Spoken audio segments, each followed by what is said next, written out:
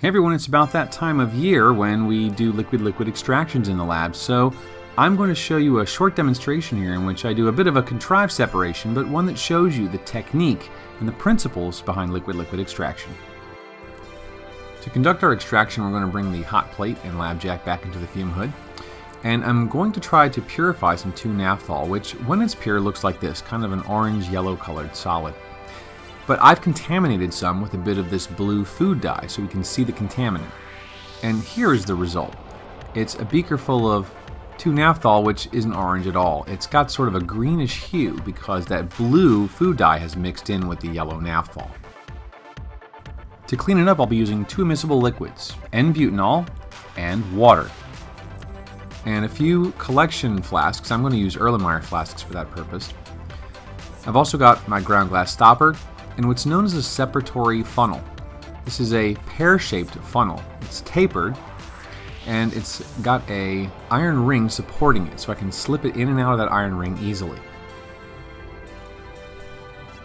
Well, now that we've got everything together, we're ready to purify that 2-naphthol that I've contaminated.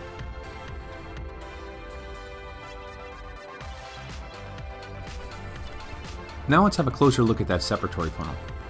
Well, the separatory funnel has a Teflon stopcock at the base. This allows us to remove liquids by draining them out of the funnel. It's secured with a nut and washer on the opposite side from the control. And we want to be careful with this Teflon stopcock because it's soft and it can be damaged.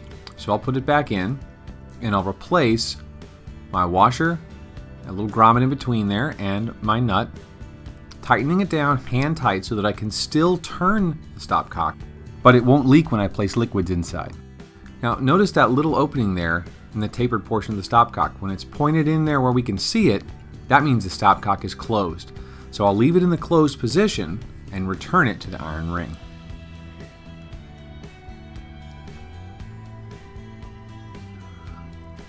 Now let's begin the process of purifying this 2-naphthol that contains the blue food dye impurity. I'm going to put the beaker containing my impure naphthol on my stir plate, and to it I'm going to add my N-butanol.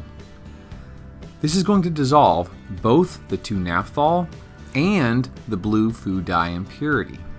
So I'll start my stir plate going, and in relatively short order I should see everything dissolve. Now you may think to yourself at first, what's the purpose of this? I'm just dissolving both the compound I want and the impurity.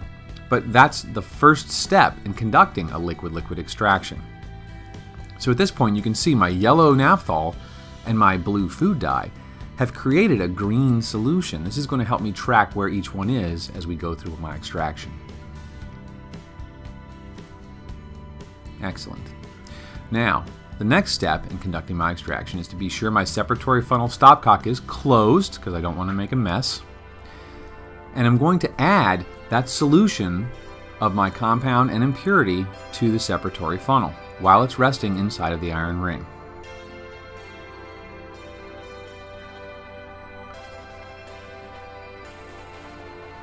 The next step in the process is to give my impurities somewhere else to go. So I'm going to give it 50 milliliters of water, a solvent in which the blue food dye is far more soluble than butanol, but the 2-naphthol is not. I'll gently pour that in, which isn't really a requirement of the procedure, but I'm hoping to show you the process as it happens, so I'm going to be very delicate with this as I go. Now you'll probably notice that once I've added that water, I haven't really changed much. I still have sort of a green solution of naphthol floating above water because the density of the butanol solvent is lower. Before long, we're going to take a step that ensures that we'll get all of that blue food dye into the water layer. What I'm going to do is take my ground glass stopper and secure the top of my separatory funnel so nothing can come out the top. And the reason I'm going to do this is that I have to agitate my mixture. By holding the top closed and inverting the funnel, I cause many small inclusions of one solvent to form inside of the other. This speeds the process known as partitioning, in which each compound dissolved in my original butanol solution gets a choice. Does it want to be in the water? Does it want to be in the butanol? After I give it a suitable agitation, I let it rest. And at this point, you can begin to see in this time lapse the two solvents separating from one another. After a period of time, you'll begin to see a change happening. Notice that I've got a thin layer of emulsion between the two, and we'll deal with that later. But for now, you'll notice that I have a blue layer underneath of a yellow layer where I used to have a green solution.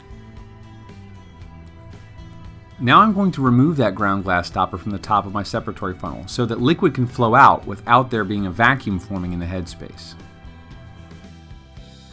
And placing a suitable collection vessel below, here I'm using an Erlenmeyer flask, I'll open my stopcock carefully and notice that the solution that drains out from below, of course, is the more dense water that contains only the blue dye. I'll watch carefully, ensuring that just as that thin layer of emulsion in the middle reaches my stopcock, I close it.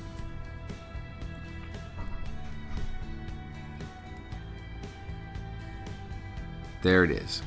Having stopped the flow there, I now have an aqueous solution of pure blue food dye. Next, because I had a bit of emulsion in there from the agitation process, I'm going to separate that into a separate vessel, a little beaker that I've set aside. And finally, I'll collect my purified naphthol by adding a new clean collection vessel and opening the stopcock and allowing that solution to drain into that new collection flask. Notice again, we've got a yellow solution now. We've gotten rid of that blue impurity that was ultimately causing my product to look green. Using this process, we can separate a number of different organic compounds from one another. And of course, once they've been separated into different flasks in solution, we use a number of other techniques to finally recover the solid from these solutions.